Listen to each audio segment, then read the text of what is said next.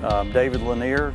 My wife Andrea and I have been coming to the Bridge since July of 2005. In my life, I've seen God radically become real day to day.